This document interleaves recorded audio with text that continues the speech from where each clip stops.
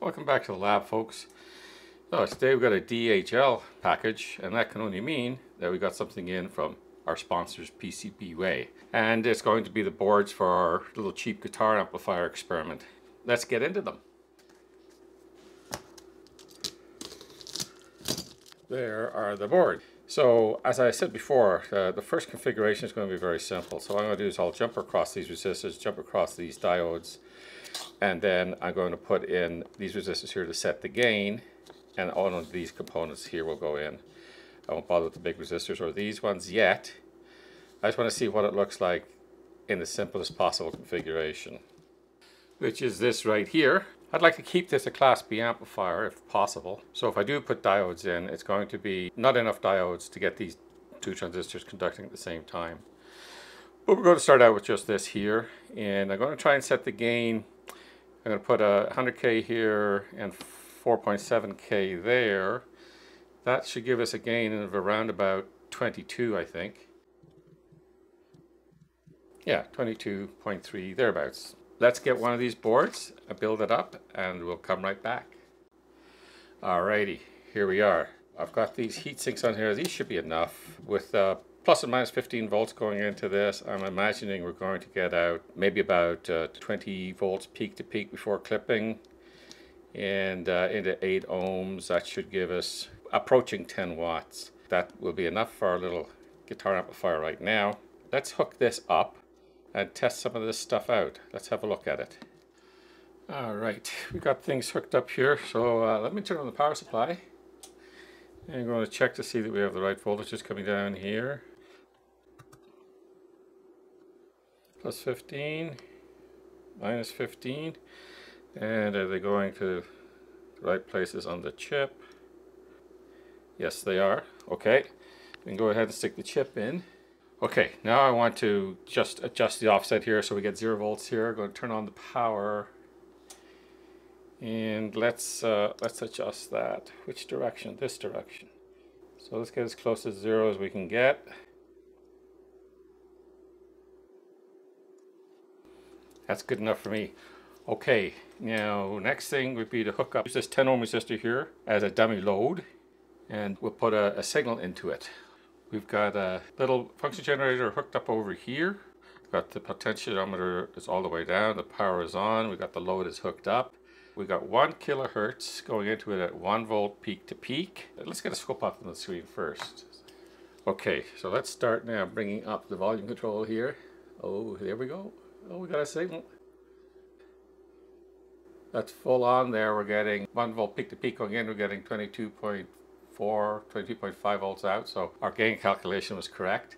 And that's 7.9 volts RMS. So we're pumping about 8 watts into this thing. According to the power supply, we're consuming about 10.5 watts. There will be a little bit of warm up on these things here, and they're warming up just a little bit. And we can see that crossover distortion we have right there. It's not too bad, you know. That really wouldn't be all that bad for a guitar amplifier. We could leave it just like that if we wanted to. Now, of course, at higher frequencies, that's likely to be a larger effect. So let's go up a little bit here in the frequency. Let's bring it up to 10 kilohertz. So yeah, we can see that the distortion is more significant at higher frequencies. I still don't think it would be bad for a guitar amplifier, especially some of the effects that people use when they're playing guitar.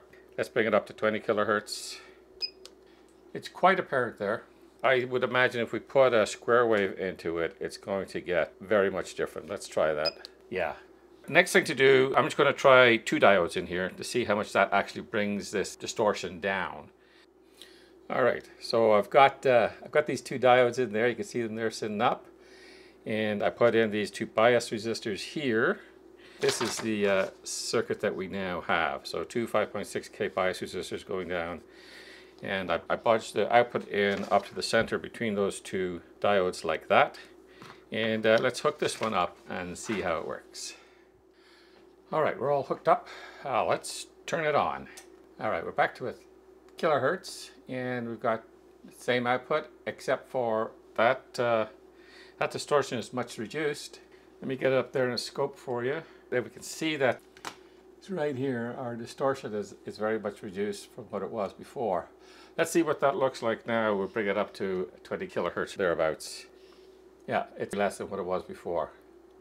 And I see we're still clipping nicely. Let me bring up the amplitude a little bit here. Oh, we're clipping a little bit on the bottom first. Okay, so I'm just going to put in 4 diodes, but I'll put in 3 silicon diodes and 1 Schottky diode, which should still prevent these 2 transistors from being on at the same time. So we're still a full class B amplifier. So that's our next experiment. Let's get that done. We'll come right back. All right, now you can see in there we've got all 4 diodes in. This last one here is a 1N60, and the other 3 are 1N4 1/4/8. We've got it all hooked up, and then we get the scope up there. All right, let's start turning it up. There's something else come in there. I don't see any sign of the crossover distortion. It seems to be gone, but our quiescent current through the transistors has gone up from 5 milliamps. It's got up to about 20 right now. We're getting a little oscillation down there at the bottom. Let's trigger on that neighborhood and see what that looks like. That's it there. It's a very small amplitude, about 70 kilohertz. Oh, I wonder where that is coming from. But the crossover distortion looks like it's completely gone. So I'm going to take that little Schottky diode out and just jumper across that and see what we get. So let me try that. I have lots of fun here experimenting around. Back again. What I just did, I put a little jumper across the bottom of that to take it out of circuit for now. Okay, let's see what this is like at really low frequencies here. I'm going to get the scope up there and I'm going to try it down around 20 hertz. So here we go. Oh, okay, this looks good. So let's bring the frequency up, see if there's any weird stuff happening. Yeah, 320 hertz. 1 kilohertz, let's pick it up 1 kilohertz at a time. We're just beginning to see a hint of that crossover distortion here at 7 kilohertz. Yeah, there we are. Of course, we get up into 40 kilohertz, it's quite prominent there, but we don't have to go that high for a guitar amplifier.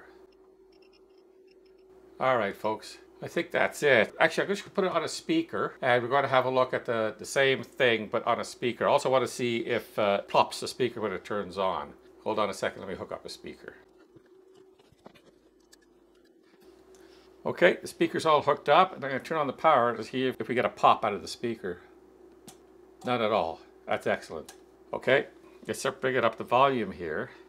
So I'm going to turn your volume down. We're just going to look at the waveforms. I'm going to get something to protect my ears. So we are at 6 kilohertz. So I'll meet you back at the end of this. I just want to see what the waveform looks like with a speaker load on it, which is quite reactive. It may change the waveform.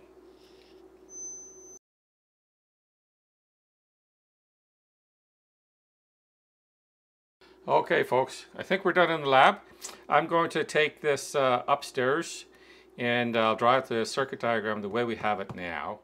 All right, folks, so this is what we ended up with down there in the lab. It seemed to work quite well.